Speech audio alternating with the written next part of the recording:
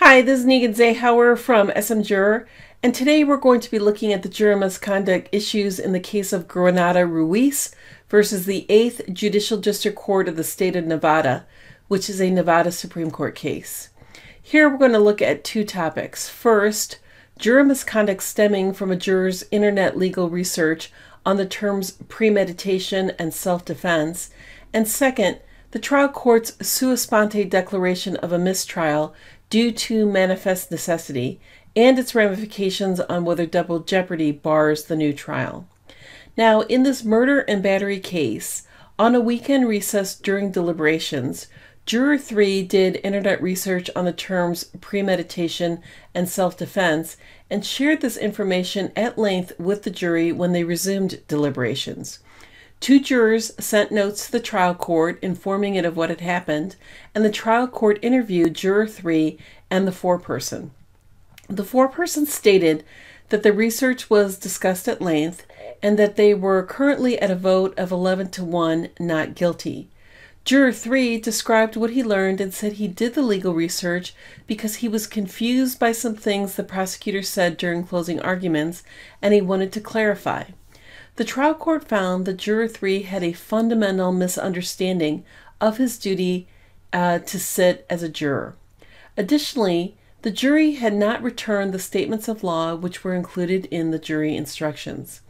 The trial court on 3 occasions asked the parties for their thoughts and opinions relative to declaring a mistrial and gave them the opportunity to present their positions on how to handle the juror misconduct and provide supporting case law. No party objected to the mistrial at any time. The trial court also considered whether it should excuse Juror 3 and replace him with an alternate, but indicated that that would not solve the issue because the research was already discussed at length. After its investigation, the trial court sua sponte and with no objection from the parties declared a mistrial, finding that a mistrial was manifestly necessary since the effect of the discussion of the internet research could not be undone. The defendant then moved for dismissal of all charges, indicating that a reprosecution of the case was barred under double jeopardy principles. That motion was denied, and the defendant appealed. The Supreme Court found that although the defendant did not expressly consent to the declaration of a mistrial, he impliedly consented to it based on the totality of the circumstances. First, when the issue of the internet research was first discovered, defense counsel agreed with the court's initial impression that the internet research permeated the deliberations and concerned central issues at trial. Second, no party objected to the idea of declaring a mistrial at any time.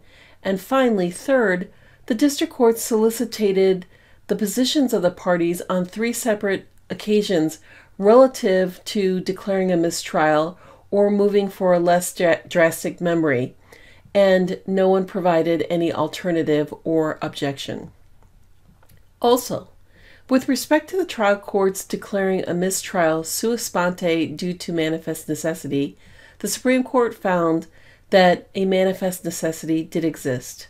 First, the juror misconduct on the internet research involved legal definitions and issues which were material to the case. The information came to the trial court through 2 juror notes, which indicated that Juror 3 was unwilling to follow the law as provided in the jury instructions. Second, in order to see if the research tainted the deliberations, the trial court interviewed the foreperson and Juror 3 and discovered that the research was discussed at length. Third, the jury did not return the jury instructions from deliberations which contained the correct statements of law. Fourth, a less drastic remedy was considered and then rejected. That was the idea of excusing Juror 3 and replacing him with an alternate. Also, the district court on 3 occasions asked the party to present arguments on the appropriateness of declaring a mistrial and their positions on a different remedy. Neither party offered a different remedy or objected to the declaration of a mistrial. Also, defense counsel agreed that the legal research had permeated the deliberations. And, as we know from earlier, with no objection to the declaration of a mistrial, The defendant impliedly consented to it, so double jeopardy does not bar the retrial of his case. Now, even though the court has the power to declare a mistrial sua sponte, the parties must still object to it to preserve their position on the record. A sua sponte declaration of mistrial does not bar a reprosecution of the same charges when there is a manifest necessity to declare a mistrial, as there was here. This concludes our analysis of the juror misconduct issues in this case. For more information about other juror misconduct cases, our CLE courses, and other updates, please click on the red button.